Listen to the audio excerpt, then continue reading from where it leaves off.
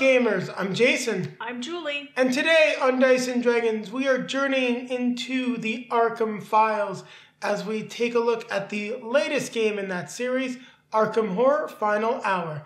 Now, this game is published by Fantasy Flight Games and designed by Carlos A. Rossi. Now, Julie will tell you more about the game itself. It's a cooperative game that plays 1 to 4 players, intended for ages 14 and above, and plays in 30 to 60 minutes. And I think we played mostly 45-minute games, maybe 50.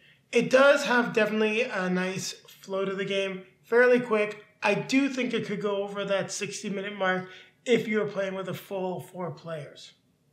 Yeah, when we played the 4-player, though, we played it in 45 minutes. Yeah, but you don't have that same banter with multiple people. True. Now, what are you going to be doing in Arkham Horror Final Hour? Well, you are on the campus of Miskatonic University, and unfortunately, you have failed to stop these stupid or evil or whatever you want to call them cultists from starting a ritual that will summon an ancient one that is going to destroy the world. So it is the world's last hour. What you must do is within 8 rounds, you need to move around the map, discovering clues, protecting the ritual location from monsters, defeating monsters, hopefully getting rid of some of those stupid cultists along the way. They're just really annoying, aren't they? Yep. And once you've gathered all of your clues, you then need to use your priority cards. Don't worry, we're going to talk about that in the component section as well as the how to play. You can find those down below in the timestamps if you want to jump ahead. So once you use those priority cards, if you get the right symbols, 2 times the current player amount. So for us, it was typically 4. When we played the 2-player, yeah? Yes. 8 when we played a 4-player version, in order to stop the ritual and prevent the Ancient One from rising up from the sea if it's Cthulhu or coming from someplace else and destroying the world. Did I miss anything? Don't think so. All right, so what time is it, Julie? Well, it's time to grab our drinks. Grab our fellow investigator. And we're going to take it to the table. I'm looking forward to getting this to the table. I like how it's got that board feel to it. The last Arkham Files game we played was Elder Sign, which was dice. And it was a fast game too, but it's just something about a board element that I love. I guess we'll see, huh? Now let's take a quick look at the components for Arkham Horror Final Hour. Now we will start with the rule book. There is a quick reference guide on the back of it. As you can see, nice art. Does try to give you the feel of an old book. You've got a list of components, some nice explanations as to how to play the game. Definitely didn't have any issues going through this. Now, in the back, there are some clarifications for single player, as you can play this game by yourself. There are also just some more clarifications for the limitations of components, items, as well as hidden information, and then just a black and white version of the board in case you're finding it a little confusing where the monsters will go. Now, with regards to references as well, we have 4 reference cards, 1 for each investigator, that have just a quick summary of a lot of the symbols that you're going to be seeing in the game. Now, let's take a look at the tokens. So here we've got the clue tokens, all double-sided. These are the symbols that you're going to be collecting, as you're going to need to find out which ones are key to stopping the Ancient One's ritual. Now, here we've got some other circular tokens.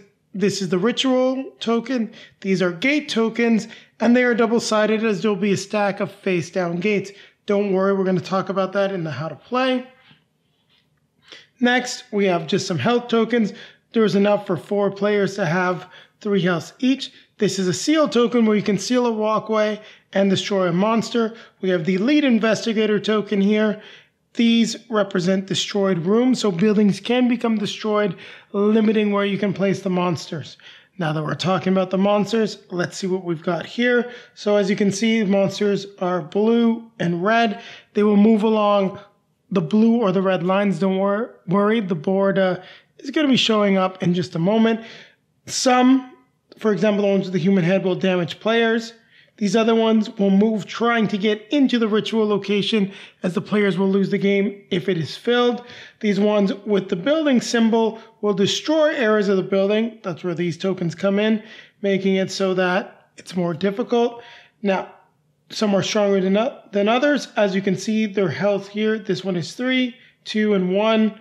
You've got cultists, which are just annoying. They don't really do anything. They just take up room. And another creature that moves around. That might be Amigo. I'm not sure. Now you'll notice there are also some monster tokens here. Now I placed them here is because they go with the ancient ones. These two are for Cthulhu. The other ones go with their corresponding ancient ones. So we've got the Ghoul Hordes that go with Unmordoth and the Sithonians that go with Shudamel. Now, all of these ancient ones are double-sided, as there are explanations how to set up the monsters based on 3 different difficulties, easy, normal, and hard, on the back. Now, I'm guessing there's going to be some expansions that are going to give us more monsters and more characters.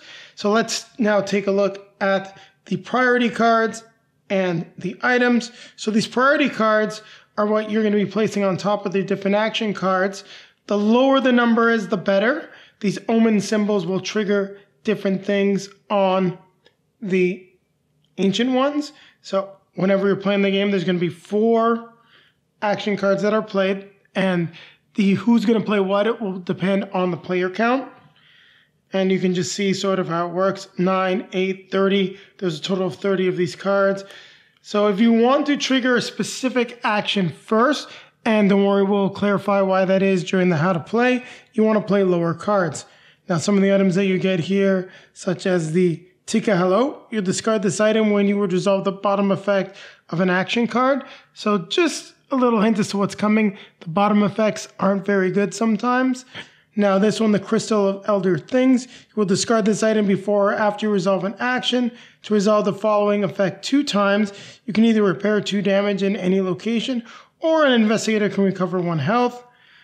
Elder Sign, discard this item after you draw a priority card to draw 4 additional cards and then discard 4 cards. Now, as you may have noticed, you do see the symbols on the clue tokens on the priority cards. These are used to stop the ritual, which is why the Elder Sign may come into play during your game and be useful. Now, if you're wondering who these characters are, one thing I neglected to showcase in the rulebook, you do get some nice character biographies in the back. Now, I do believe that I know all of them, but I'm going to try. We've got Rita Young, Tommy Muldoon, Michael Glenn, Ashcan Pete, Jenny Barnes, and Lily Chen. Now, these 3 I know from other Arkham games. Now, we'll just take a look at the action cards. So for Jenny Barnes, you have a top and bottom part of the action. Bottom parts are typically move and investigate. However, something negative happens, such as triggering the monsters. The top part typically lets you damage monsters and also do some cool stuff. Maybe even let other investigators damage monsters, move. So depending on what you get, you're going to want to play the top part of your card. That's where priority order comes in. The cards with the highest priority number, so 26 is bad. Typically when a 26 is played, you would read the bottom. A higher number like a 9 would let you read the top part of the card. But it all depends on what the other players have. So let's take a look at Ashcan Pete's here. So you may attack monsters adjacent to your location for up to 2 damage and move up to 2 times. Pretty good. His bottom one is move up to 1 time investigate, then 2 monsters spawn. Nothing catastrophic. With Lily Chen, so you may move up to 1 time at the bottom, then you would activate monsters in the orange zone. Don't worry, haven't forgotten to show you the board. You'll see the orange zone. Up here, move up to 2 times and attack monsters at your location for 3, or you may lose 1 else and attack monsters for 10. Well, she's clearly the powerhouse here. And as you can see, all characters have their own standee. I honestly wonder if it would be cool if Fantasy Flight Games made just like Arkham Files miniatures that could be used in every single game. Now let's take a look at Rita Young. So fairly standard. And all of these characters are a little different. Some of them can move a lot. Some of them can do more damage. So she's got a move, attack monsters, then investigate. Tommy Muldoon has another one here, move it to 1 time, then activate monsters in the purple zone. So for example, if you're wondering about seals, how you'd seal a walkway, move it to 1 time, then attack monsters and an adjacent location for 2 damage. Then you can seal the walkway, which is a great way to defend the ritual site. Then Michael Glenn, last but not least, and it's perfect actually. His card gives an example as to what you don't want to see. So at the bottom part, where you would maybe play the item to avoid it, thirst for revenge. So that way too fast. Damage your location 3 times. If you cannot place all 3 damage, tokens lose 1 health. Then the top part would be move up to 1 time, then attack monsters at your location for 1 damage and seal a walkway connected to your location. Typically, when you get a card like this, you really want to get your lowest possible priority card out. Now, the last thing we have to take a look at is the board. So let's open up the board. And don't worry, you'll get to see it in more close-up detail when we show you during the setup and how to play. So as you can see, orange, green, purple locations. Bottom part of the board is where you're going to be finding your clue tokens. And it is a board of Miskatonic University. Now, with that being said, we're going to place this back down, and we're going to be right back as we adjust the camera and get everything set up to teach you how to play the game. Now, let's take a look at how you set up Arkham Horror Final Hour. We are going to follow a recommended first game setup, meaning we are facing Cthulhu. Now, for those of you that have played other Arkham Horror games, Cthulhu is normally like the last monster you face, not the easy starting one, but they decided to do something different for this game. Now, in order to do that, we need to set aside the 3 star spawns, which we have right here, and the 6 deep ones. And you'll notice they are yellow monsters. They have their corner cut. That's why they're different from the regular monsters. We will follow the rules for an easy, normal difficulty setup. So we need to then take these gate tokens, and you're always going to start with 3 gates. So we need to follow the symbol. So we get this gate that's going to go at Sorority Row. We then get this gate with the diamond in the Science Building. And then lastly, we get this gate set up at Dorothy Upman Hall. It also tells that the ritual location is in the Humanities Building, which is where all of our investigators will start. To tell where your investigator is, you just place them sort of around the building. They don't occupy these squares. The squares are for monsters. So we're going to place them there. And we will be teaching this the 4-player way. Don't worry, I will give you an example as to what you would do with a lower player count. Now, for the rest of the gates, as you'll see, we've got a nice mix of different ones. There is a step where we need to open a new gate or, well, reveal something out of this gate stack. So these are all taken, stacked up, and placed right here. This is a priority card discard pile. You can discard your cards there. So don't worry, this is supposed to be next to the board. Now what we then need to do is set up the clue tokens. So I got our 10 clue tokens there. And then during the components, I realized I did neglect to showcase the 3 clues that are keys. Those are going to be getting set up now as well. So I'm going to set these aside. First, I'm going to take out all of these 10 clue tokens. We got to mix them all up.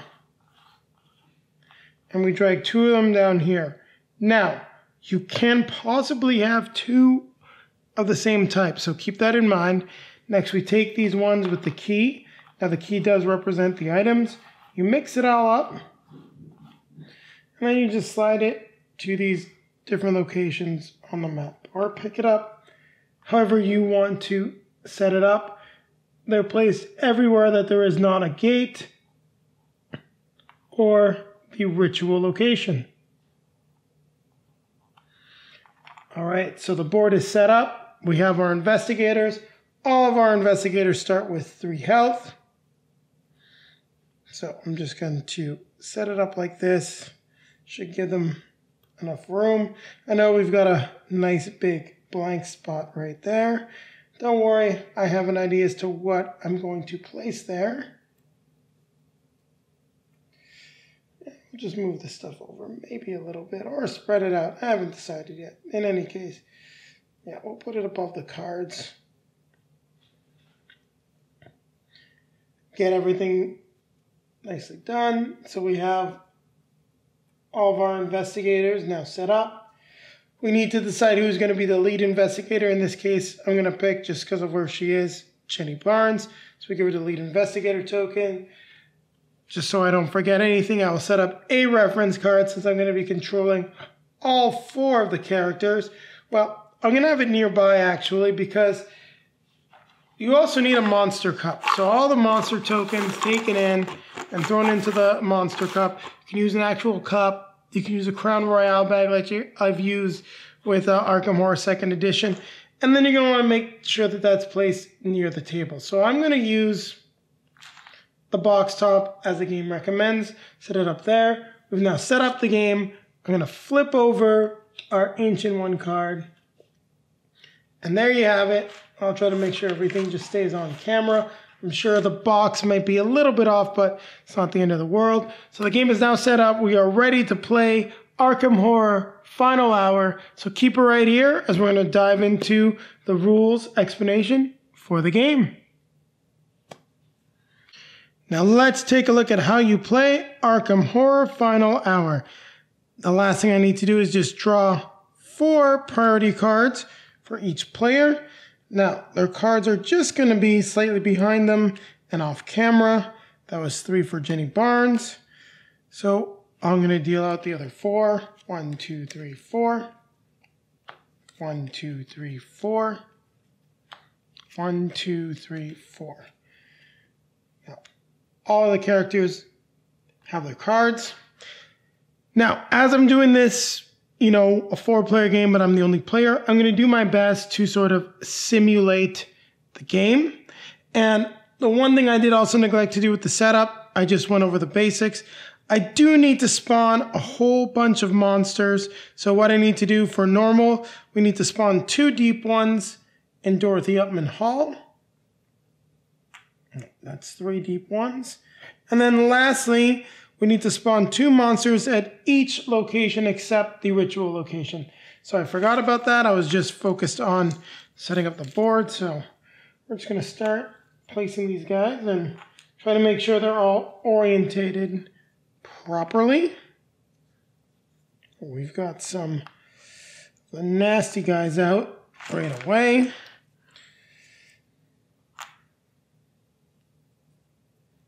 Oof.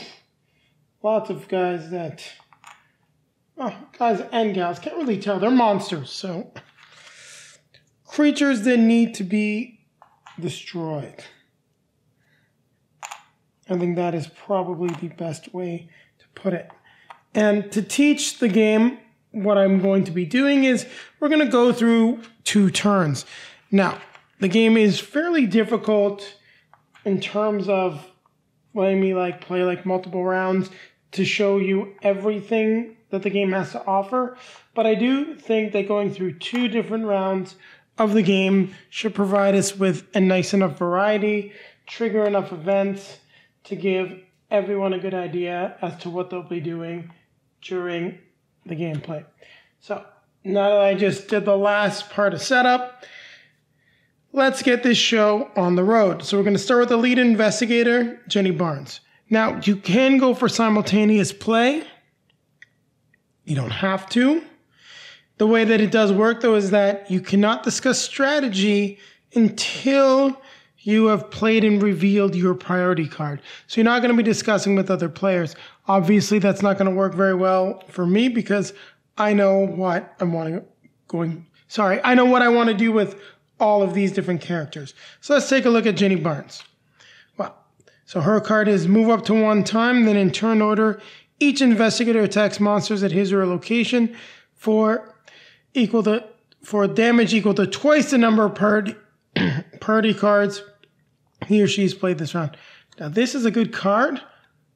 We're all stuck in that location. So it's not really going to come into play. So for all intents and purposes, since I know what the cards are, I'm just going to place them on the top and pick a priority card. And as this isn't a great one, and I don't want a lot of omen symbols, I'm going to pick number 25 to get this to go last. And then I'm going to draw a new priority card. That is a great card, just not at the start of the game. Now let's take a look at Lily Chen. So she may move up to 1 time, then attack monsters at your location for 2 damage. Then move up to 1 monster at your location to an empty space at an adjacent location. That's pretty good. There's definitely stuff that we can do with that. Let's take a look at her priority cards. She's got a 4, 28, 21, and a 5. In this case, I will want her to go, potentially use that ability. We'll draw then another priority card. We will take a look at Ashcan Pete. So move up to 2 times and reveal the top card of the item deck. An investigator of your choice gains that item. That is a very good card. So let's see what we can do to get that played. Oof, we don't have great options. So we're going to play 12. Draw another card. Now, the reason playing 12 is a good idea is that is implying to the last player that you want to go with the top of your card. Now, every player's got to make the decisions based on what their cards are. So in this case, you may move up to 1 time, then attack monsters at any location in your zone. So that's anywhere in your zone for up to 2 damage. Well, we've got some pretty nasty guys that we may want to kill. This is a good card. Let's see what we got. We've got a 2, 14. Yeah, like this is just a no-brainer. We've got this guy that destroys stuff. He's got to go. So we'll then place that.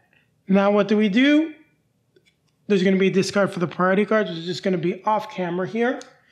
We reveal the card. So as we said with Tommy Muldoon, it is move up to 1 time, then attack monsters at any location in your zone for up to 2 damage. So the zone he wants to be in is orange.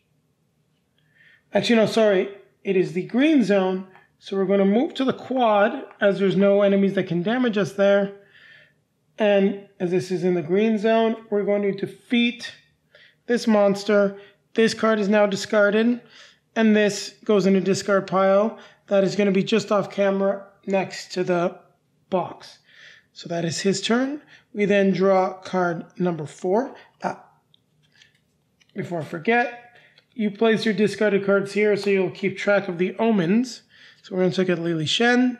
So she may move up to 1 time, then attack monsters at your location for up to 2 damage.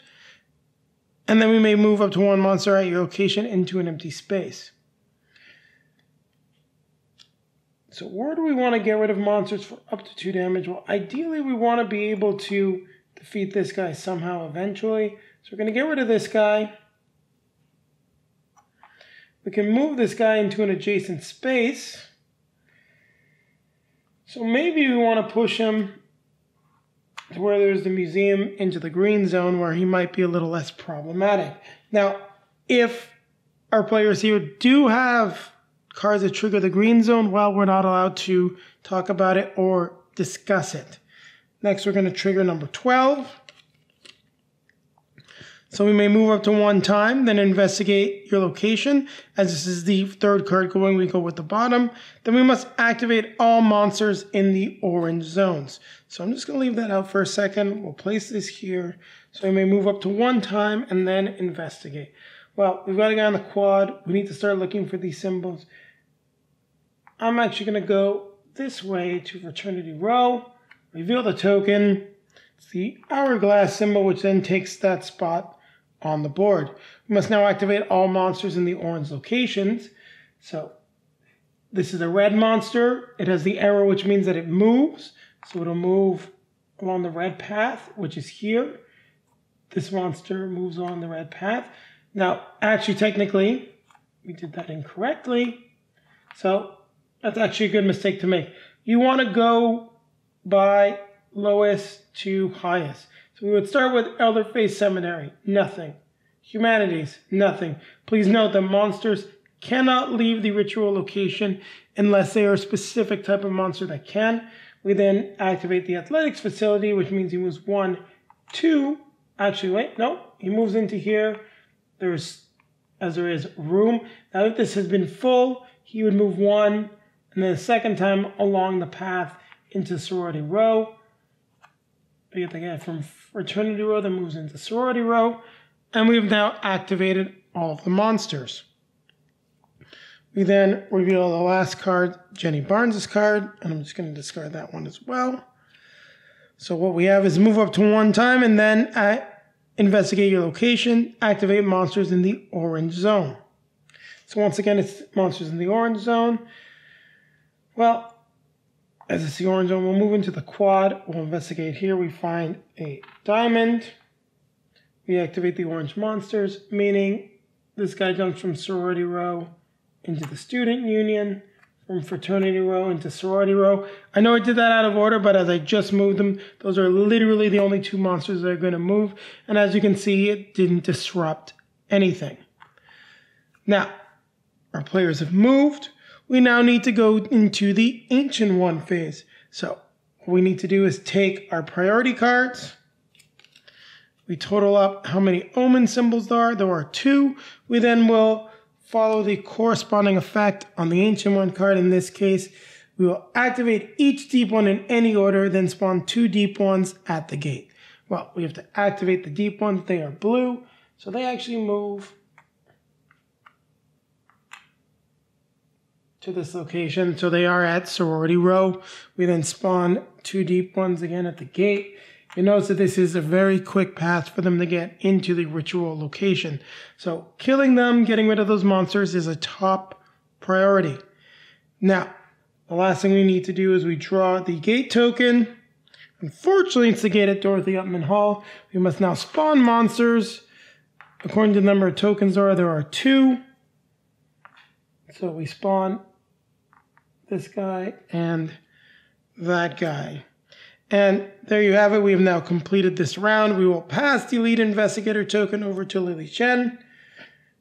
And we will start again. So as you can see, this is really going to be the flow of the game. You're trying to find the clues in order to resolve it. So we're going to play 1 more full round of the game. And then afterwards, we'll have cut and I'll come back and we'll just talk about how you can end and win the game. So let's keep going now. Start with Lily Chen. So we've got move up to 2 times and attack monsters at your location for 3 damage, or you may lose 1 else to attack for up to 10. Now, that's really good. I definitely want this to happen. Want to get rid of this guy in Miskatonic Museum. Fortunately, we're at the Elder Faith Seminary, and there is no way for us to get over to Dorothy Upman Hall or up to Sorority Row. So this is a good card for us. We'll place it face down, reveal her priority cards. Her best one is 5, so we will play 5. Now at this point, you also want to start watching your symbols. Stuff that you have here may or may not be useful. If you do have 2 symbols of the same type, you know they're not one of the tokens here, so you're going to want to try to spend them. We'll draw another one. There we go. So we now continue on to Ashcan Pete. Move up to 2 times and resolve 1 at the following your location. So one of the following effects, attack monsters at your location for 3. We can get rid of some deep ones. That's a good one. We're probably going to want to go with that one. Once again, we've got some low numbers. Unfortunately, being the second player to play, it doesn't really give the other players a lot of information as to what I'm trying to do. Let's take a look at Mr. Muldoon. So move up to 2 times and repair your location 2 times. That's pretty good. But unfortunately, there's nothing that needs to be repaired. Damage your location and each adjacent location 1 time. This is a terrible card to have right now. Let's take a look. And I neglected to draw a card for him. So technically, as he was the last one, we're just going to shift it. He should have had the number 1 in his hand. And Ashcan Pete's, I believe, it doesn't really matter, number 18, well, I think it was 18 in any case. I believe it was 22 or the 27 I pulled should have gone to Lily Chen. Just showing you how to do it properly because, as you can see, drawing your priority cards after you play them does affect the order. I know it's a slight mistake, but it's not that big of a deal. So we would have had this. And this is the kind of card where, if I didn't know what other people were doing, I would definitely try to play this as a high priority. But we've got some nasty things going on, so I would also potentially play it but there are no damaged locations. If I had at least a damaged location, this would be the way to play it. But gotta be risky. It's Arkham. Not sure if I want it to go. I'll save the 1. I'll play the 14 on it. Now, lastly, we got to look at Jenny Barnes. So she may move up to 1 time, then attack monsters at your location for 2. Then choose another investigator in your zone. That investigator attacks monsters at his or her location for 2. That seems like a very strong card at this point in the game. We've got some great stuff we can do. So we'd want to get that off. We'll draw another priority card. And now we move into resolving everything, which means we're going to go with Jenny. So I place this properly on the board, reveal the card. So move up to 1 time, then attack monsters at your location for 2.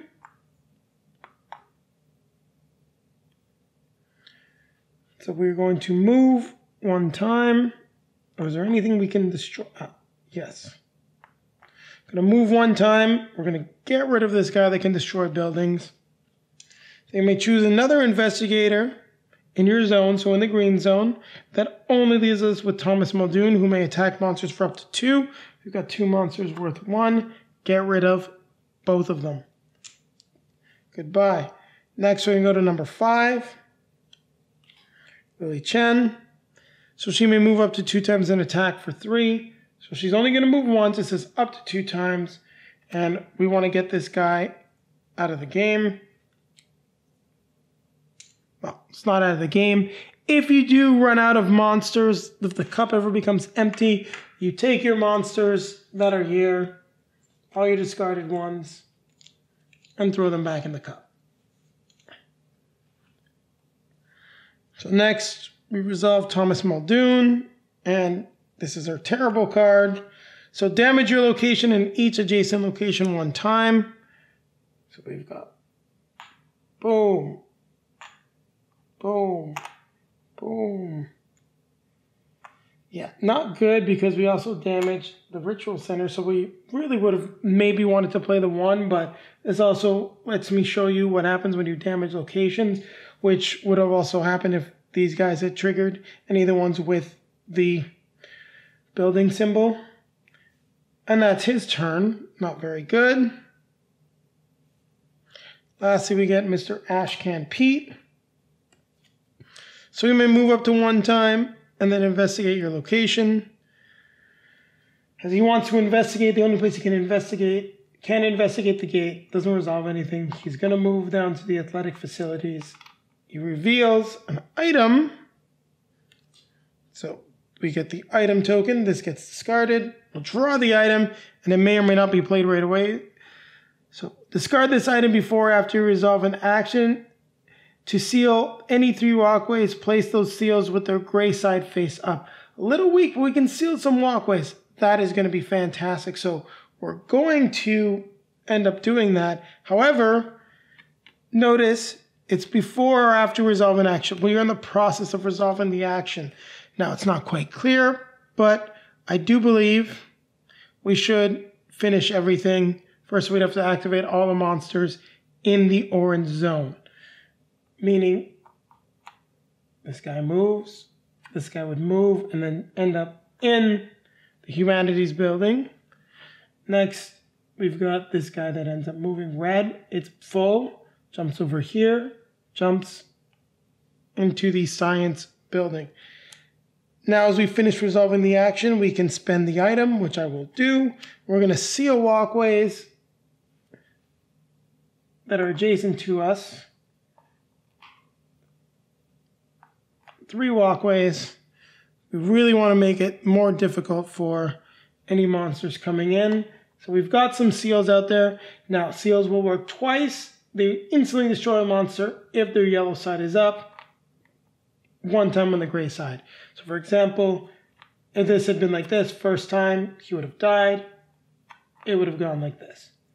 But all in all, not in a terrible situation, but not in a great situation. And there you have it. We must now continue playing.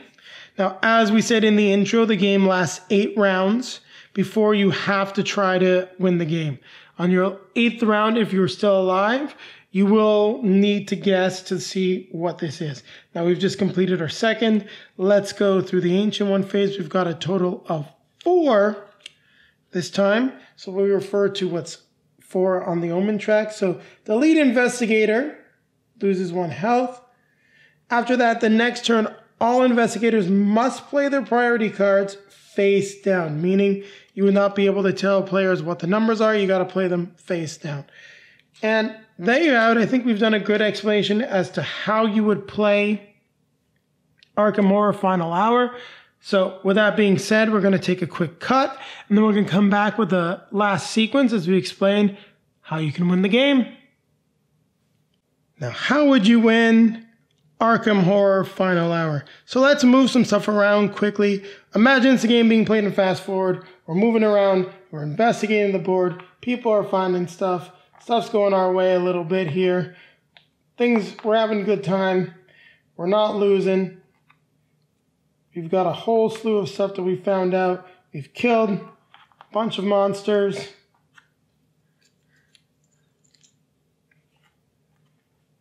Maybe not everything went our way. Some guys got into the Humanities building. We lost a few seals. Found some items. So this is a great item. Just to give you an example. Maybe resolve the following effect 2 times. It's one of the only ways you can heal another player. You could heal them twice. And it's the following effects 2 times.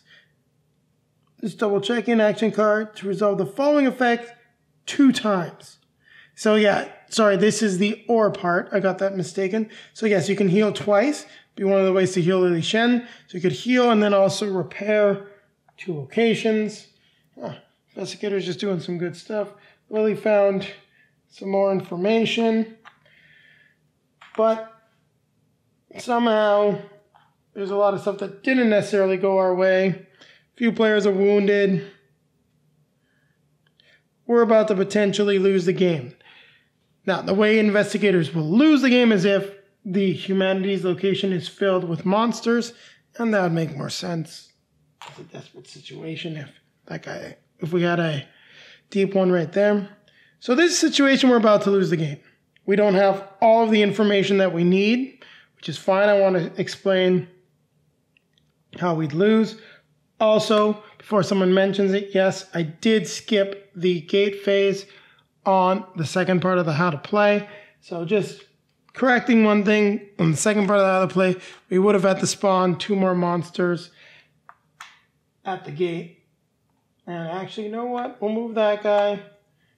He actually would have potentially gotten into the Humanities building. So some people have been defeated, but just want to make sure we're caught up to speed. Kind of played through a bunch of stuff in fast forward. And we're now on our final turn. Things didn't go so well. We didn't get all the information. But you know what? We are ready to guess and try to win the game. So we're going to lose. If any investigator's health goes down to 0, we shall lose the game. Also, if this location is filled up or destroyed, the ritual location, we will lose the game. The only way for us to win the game is by figuring out how to stop the ritual. So as it says, you've got all the details on the back of the rule book, and then how you can reverse the ritual.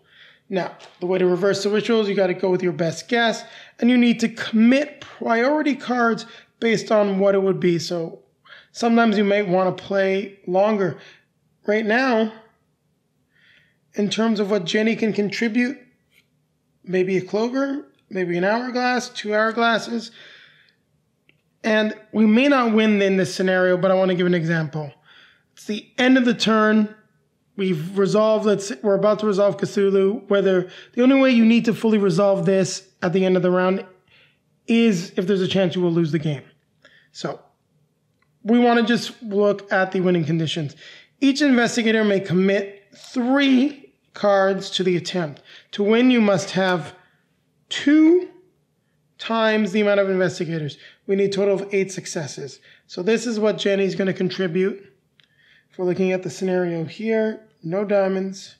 We've got 2 clovers. We'll commit a star anyway, because that's all that Chen can contribute. So that's her contribution. Take a look at Ashcan Pete, and I neglected to draw a card. His case, we've got literally nothing that he can contribute. He'd still contribute 3 anyway. And we've got Clovers and Moons, Hourglass. Got to take a gamble here. Good chance it could be a Clover, maybe. We'll throw that in. Next, we reveal the cards, and we compare the amount of successes we have to the amount of players. So stars are useless. We have 1 success, 2 successes, 3, 4, 5 successes. We would need 8. We would lose the game. This is not the ideal situation to attempt that type of thing. However, if we had a little bit more luck, a little bit better cards, we may have been able to win the game. So that's how you test. That's really the last thing that I wanted to go over. But one other thing that I did not want to skip over is what we would do in a situation, and I'm just going to use the priority cards that I currently have, is if this was, let's say, a 2-player game. We are going to take out Lily Chen and Ashcan Pete.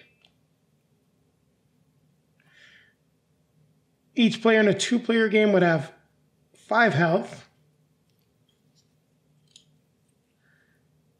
They would also end up playing 2 priority cards. So at this point, you'd play 1. I'm not going to go over it. The side on the sequence. Tommy Muldoon would play as well, 2. I'll just leave this 1 at the top. We'll just play some priority cards randomly on here just to give you an idea as to what would happen. And then we would resolve the cards in order. Now, once you have played a face-down priority card, you can start talking strategy, meaning things change a little bit in a 2-player game as you're very much going to be potentially attacking monsters, investigating, attacking monsters, investigating. So keep that in mind. Now, if you were playing a 3-player game, the player that is the lead investigator would go 2 times. So for example, if we had Lily Chen in here, you would get rid of, I'll just do this. You would get rid of Thomas Muldoon's card, and we'd have a Lily card in there. As Jenny's the lead investigator, she would play twice. When it would then pass on to Lily Chen, she would then play twice, and so on and so forth. And there you have it. That's our overview as to how you would play Arkham Horror Final Hour. Now keep it right here, as Julie and I are going to be coming back at you with our review of the game. So Arkham Horror Final Hour. What did you think of the game? Now, for those that want to know, you can find our review of Elder Sign. Should I make it pop up in front of your head? Yes, it'll pop up in front of her head. And I know that you also... No. I know you also played Arkham Horror, the 2nd edition, but we only played that like 1 time a long time ago. Back when Sammy G was still on this with you. Yeah, we decided to play one day. We thought about reviewing it, but it just didn't quite happen. So in any case, what did you think of the game? I enjoyed it. We had fun. There was definitely some easy plays that we did, and some that weren't so easy. So I mean, there's a good balance there. Well, the first play that we neglected the gate mechanic the first time. That was my bad. But I don't think it would have made... It's his job to read the rules. I don't think it necessarily would have affected our outcome. No, probably not. But we just won it way too handily. So I enjoyed that there's a bunch of female characters in this. I got to play all 3. So that was fun. And then got to play 2 of them together when we played the 4-player version. I think all 3 of them are pretty good. For my style of play, I really enjoyed the socialite, and I can't remember what. Rita Young, the athlete, or did you prefer Lily Chen, the child of destiny? Yeah, well, Lily Chen, I just didn't remember what she was. I just knew she would meditate and do some cool stuff like spiritually. But honestly, I enjoyed both of them probably more than the athlete. The athlete is not my style of play to just run around the board. For some reason, I never enjoy that. Even with Imperial Assault, She hates running around the board. Even if it's the thing that we need to do, even if they get the objective, she'd rather murder everything. I'd rather feel active instead of just running around. Anyways, so... That's why you didn't like Star Saga. Okay, so I enjoyed those two female characters. I enjoyed their abilities. I thought they were both pretty good. If you enjoy running around a board, you'll enjoy Rita Young, the athlete as well. It's not that she's not her powers aren't as good. She has some cool stuff as well. I just didn't enjoy running around everywhere.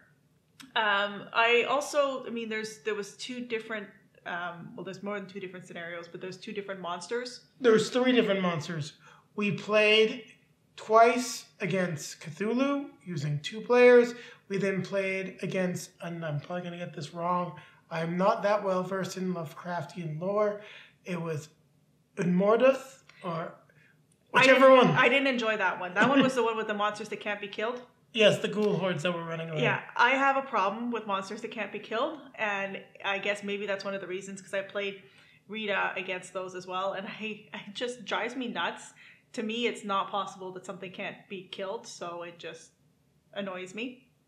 But we won it anyways. That one was probably the hardest play that we had. Yeah, it's just hard to manage, these, for me, those ghouls that can move either 1, 2, or 3, depending on where you end up. So you always have to plan for the worst, and the board's not that big, so it's hard to be 3 away from something and still attain our objective and not say, I'm going to get these out of our way. Yeah. That to me was more frustrating, but I enjoyed the objective. I like the challenge with that scenario. I'm not going to lie, while it's maybe not the most fun, I do feel that it was fun. At least I'm going to go on record saying I didn't think this one was fun. I liked it because I think strategically it worked. That being said, I do understand your frustration coming from a 2-player game.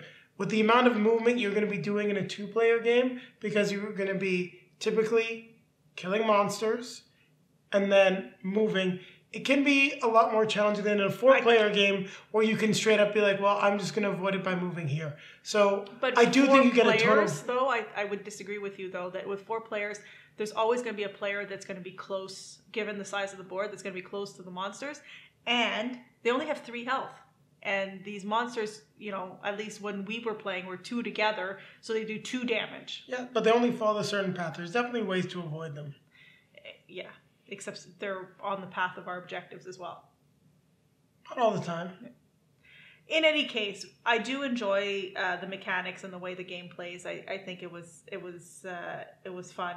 There's some things that add some challenge to it, like when you have to play your priority cards face down. That made it a little bit more frustrating. And at the beginning, the fact that you can't talk when you're putting your cards down made it feel not too cooperative, but it's still a cooperative game. So I enjoyed it for that. Yeah, it just has that concealed information aspect where you've got to really pay attention to what the people are playing in terms of priority cards to see, and then make your judgment. The game is a lot of a judgment call, because sometimes you don't know. Maybe you really want to go because you've got a great card, and maybe someone's trying to go first, or at least trigger those top 2 actions because the bottom part of their card is terrible. And sometimes you just can't communicate the fact that you really need that card to go first, but only all the priority cards you have are high numbers, making them low priority. Yes. Which happened quite a few times. But that's one of the challenges of the game, and I actually like it. I thought I wouldn't like it. Overall, I liked it because of the speed and the overall pacing of the game. It doesn't feel like it slows you down. Also, everything that you do is pretty useful. I believe there's 1 or 2 cards in every deck that has just that terrible result at the bottom of it. I think there's 2. Yeah, that's what I think as deck. well. So, for that, the one thing for me that I would say, and you'll probably disagree with me, but from those tokens with the monsters aren't huge, and to me, there wasn't a huge amount of difference between the look of the monsters. I couldn't really tell the difference. The symbols on them to say what kind of monster, whether they stay put, whether they move, or whether they attack buildings or investigators. Or just cultists and take up room. Yeah. That to me was clear, but the type of monster on it, I was like, I can't tell what this is. So I know you read the book. Maybe it's explained more clearly there, but I would have enjoyed something a little bit clearer to know what type of monsters you're facing. Like some of them look pretty similar. No, well, I would agree. The reason why it's set up like that is sort of a throwback to Arkham Horror 2nd Edition, because in 2nd Edition it is all of the tiles for the monsters. You're pulling them from the bag. The difference is that you typically know what you're pulling because there's just more information given on the cards, what you're spawning, what's coming out. Some stuff is random, but it's also titled. And I do believe there is just a little bit more lore available in the Arkham Horror 2nd Edition book. Now, it's been it's been at least a year since I looked, a few more years than that since I actually looked for, some Lovecraftian lore in there. But I do have to agree with you that it's hard to tell them apart. If you know Arkham Files, if you know Cthulhu in and out, you'll recognize those monsters. You're going to enjoy seeing them. But I do have to agree with you. I would have liked to have the name of the monsters on there just because, I mean, for those of you that watched their full How to Play, I'm saying like these guys instead of saying like the Migo, the Thithonian. The only ones that I think I know the names for are the ones that came with the monsters, with the ancient ones, because we got the Star Spawns, the Deep ones, Chthonians are the other ones, and the Ghoul Hordes.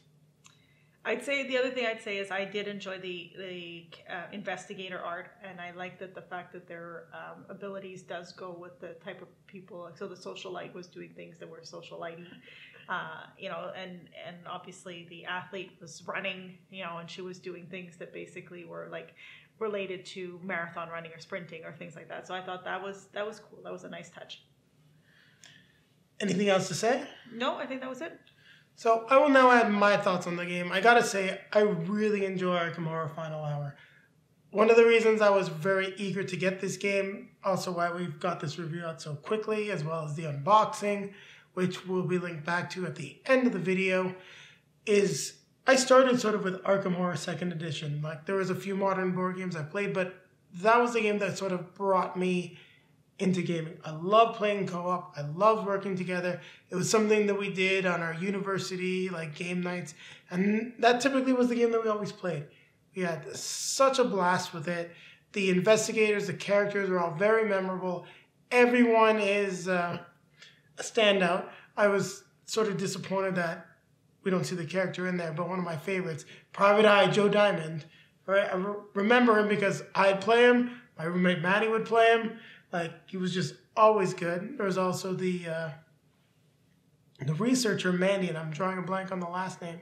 But the characters stood out. And having a quick version of essentially Arkham Horror 2nd Edition, something that I could take out, tear down, and, play. Actually, I would say, if you include, like, setup and teardown, it probably is like a full hour for a 2-player game. And it's something that I always wanted. Also, the game is simple. You have to read the cards. Once you get an idea of what the flow of the game is, you can pretty much teach this to anyone. I know that when I was teaching it to Julie, she was a little confused, but then after about like the first turn, it was kind of like, oh, I got this now. And I gotta say, that's something that I always appreciate in games, is something that can be taught fairly easily. Now, agreeing with Julie, I love the art. The art for the monsters is very good, just too tiny for it to come through. I do really enjoy the art of the ancient ones. It's a little disappointing that they're only like half the sheet. The Cthulhu art is fairly impressive, but we don't get to see all of it. The standees are something that I do like, but going back to what Julie said about the monsters, I would really love if Fantasy Flight came out with some like Arkham Files miniatures, just generic minis for all of these games that you could use in Elder Sign, Arkham Horror 3rd, 2nd Edition. I believe there are some minis for Arkham Horror 3rd, but not 100% sure. Use them in this game as well. It'd be kind of cool, just a nice, neat add-on that you can get. And be easier for them to sell because it can fit, like 5 or 6 different games? So, my favorite part about the game, I would say, is the choices. Like when it comes to a priority card, also what priority cards you're going to use, because those omen symbols are nasty. And even the ones that are just 1 and 2 can trigger some very negative effects. So you do have to take that into account as well. So there's a lot of agency, and the concealed information does really go a long way towards combating sort of any type of alpha gamer mechanic. That being said, of course, like if there's a best course of action, it may come out after you've made your decisions and people are free to discuss. But that's something that's definitely mitigated by the game mechanics itself, which is always a good thing to have in a co-op game. But I think we've talked enough about it. You got a lot of my thoughts just through my interactions with Julie. Overall, I say I like the game. I like the mechanics. Just thinking about mechanics, one thing that we did not discuss, what did you think of the game mechanic and the challenge with regards to monsters that can destroy areas of the buildings? Well, it didn't really come into, they didn't really come in except for our second playthrough, I think, where the monsters were basically destroying a bunch of buildings and you had the ability to Repair them? Yeah, that was very lucky. But it never really affected in the sense that we had already investigated or we didn't need to investigate, so it didn't really cause much problem for us. No, I do think it's a cool thing that can happen. For those of you that fully watched How to Play, I did draw a card with the character Tommy Muldoon that forced me to damage buildings. You can see just how devastating that can be because he damaged 5 buildings at once. Yeah, it's not, wasn't very cool, so that's one of the things that I do like about the game is it's got all these different ways of challenging you and pushing you towards making some difficult decisions. And before I give my final thoughts on the game, we did not discuss the difference between 2 and 4 players. Well, we talked about it a little bit. So when you're playing the 4-player, you have less health. But you also have less control over the game, I find, because when you're playing 2-player, you get to play 2 of your cards, so you can kind of have a plan of action for what you want to do. And to a lesser extent, when you're playing the 4-player, when you're playing 2 players playing 4 characters.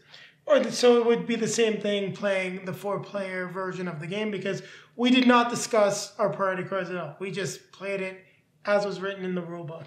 But I still found that you have less of an option for trying to plan out because of how your priority cards are. You have 2 different sets of priority cards. So it was easier, at least I felt it was easier to have a handle on the game or could feel like you control the game more when you play 2-player. I also felt the 4-player felt a little bit more rushed. It felt less like we had the game under control, but it just went a lot quicker. Yeah, I think the 4-player game actually felt more thematic to me in terms of it being like Arkham in the final hour. It's like, oh my God, we screwed up. The ritual's going on. We have to stop it. And at the end, we had to make a decision. We're like, well, we're in a tough spot. Do we go for it? Let's go for it because we had investigators that were like half dead, beat up. So that part was really cool and I enjoyed it. But I do agree with you. When you're playing with just 2 players, one character, you've got a more methodical approach to the game. But that's a neat aspect of it because depending on what you're feeling, if you're playing it with just, her and I are playing it, we can play with 2 characters or with 4 characters and get a totally different feel. Mm-hmm. So, what would you rate Arkham Horror? Nope, I'm throwing it back on you this time. You're throwing it back on me? Yeah, you're going to give your rating first. So, for a little bit of nostalgia's sake, because it's been quite a while since I was in university, and I do like the fact that... Did you just call yourself old? No, but it's been quite a while. So there's still a little bit of nostalgia involved there. Like I said, it's Arkham Horror 2nd, not 3rd edition that I played in university. I got to give this game an 8. It's solid. It accomplishes everything that it sets out to do. I will be taking this definitely to some game nights. And it's the kind of game that I can see a lot of my friends wanting to play and wanting to play multiple times. This is definitely a game that'll be a staple on our shelf and something that'll probably come out fairly often. It's a 7 for me. It was fun. I enjoyed it. I appreciate it. It's not, dare I say, in my top 10, but I did enjoy it. No, and I can see that. Like I said, I've got that connection to the characters. Like I remember the socialite Jenny Barnes from when people were playing her in Arkham Horror 2nd edition. One day when we got some time to kill over the winter, maybe when we're on break, we'll dig out Arkham Horror 2nd edition and do a review or a play of it and talk about it in some way, shape, or form on the channel. Sounds good. So I think on that note, it's time to remind you that you can like, comment, subscribe, hit the bell to be notified when we have some new content. Because like this week, sometimes it happens that Jason decides to release 3 videos. So if you want to know, hit the bell and you'll get notified. Yes. So just talking about that briefly, we've got a lot of stuff shipping. Just got the notification that in December, January, we have like a bunch more stuff that's going to be arriving. So trying to push through some expansions that we have, shorter form content, easier to produce, as well as making sure that for those games that we do have unboxings that we've been getting, some of them do well, some of them do okay. We do want to get those out as well. That's why you're seeing the 3 videos. Now enough of that. Down below in the video description, you can find links to all of our social media feeds, Facebook, Twitter, Instagram. You want to know what we're doing, potentially what showed up in the mail and is going to be featured in an unboxing soon. Well, you can find pictures of that at all of those places. You want to see us playing the game, well, you may not see us, but at least the state of the board. You'll find that there as well. Also popping up in front of Julie and I will be links to some of our previous videos. I thought about doing Elder Sign. It's connected to too many videos. That's why it popped up in front of her face at the start of the video. We got a link back to our Arkham Horror Final Hour unboxing. For those of you that want to see just, what is really in the box. Maybe you just skipped over the components, saw the review, prefer unboxings. It's there for you.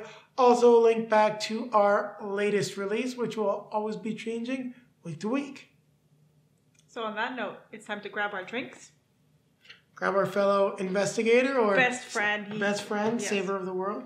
Well, I guess it's kind of funny when you look at the cover. The first play we had Jenny Barnes and Thomas Muldoon. They look pretty close there. Okay.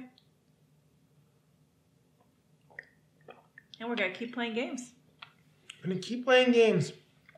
I'm really surprised you like the Arkham Horror and these Arkham File games. You like the Elder Sign, you like this one. You even enjoyed 2nd edition, but typically you're not the horror girl. No, but I also like Descent. Yeah, well that's fantasy. That's like... It's monsters.